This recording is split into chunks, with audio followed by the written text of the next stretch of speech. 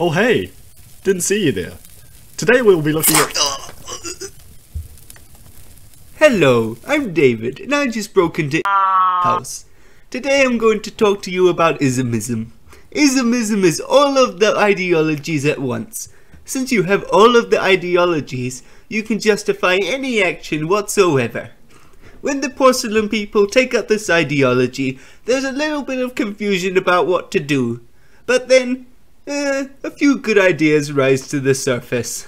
Due to the fact that honey is completely delicious, a group of the porcelain people decide to skip the middleman and go straight to the source. Bee eating becomes a national sport and a favorite delicacy. The stingers are removed regularly by the porcelain people doctors, but they say it just adds to the flavor. In the second year of Ismism, all the porcelain people realize that cats are evil. They see their evil scheming eyes with their tiny little evil slits and know that they're conspiring against them. To fight back against the evil conspiring cats, the porcelain people declare war on all feline kind. So they begin a national hunt for anything with tails, 4 legs and fuzzy wuzzy ears. This, unfortunately, does take out quite a few of the rabbit population as well. But those are casualties of war.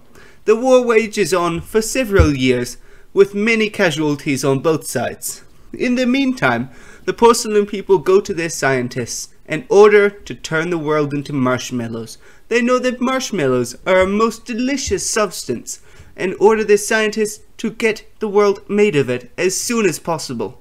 They start on this work post-haste, but then get very, very drunk and very, very confused, and then completely forget about this.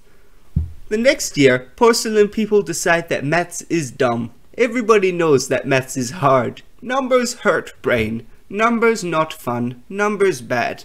They outlaw maths in all of its forms, from counting to algebra. This means that the porcelain people can no longer quantify amounts of things. Numbers, even the speaking of them, is illegal except for 1. 1 is the only number allowed. This means that if you have a lot of something, you can't tell if this is 3, 2, or less. Nobody can tell. In the 30th year of the Cat War, the porcelain people have one final battle against feline kind. They embark on a long expedition out to the battlefield, where the war will either be won or lost. But there is a problem. Due to an inability to use numbers, the number of sandwiches they bring with them is severely low. The people, the army, starve on the way to the battlefield, and the war is lost.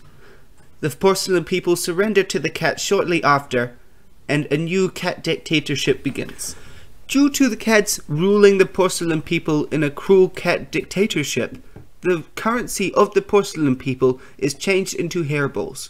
All the porcelain people are immediately become broke due to their inability to grow hair of any kind.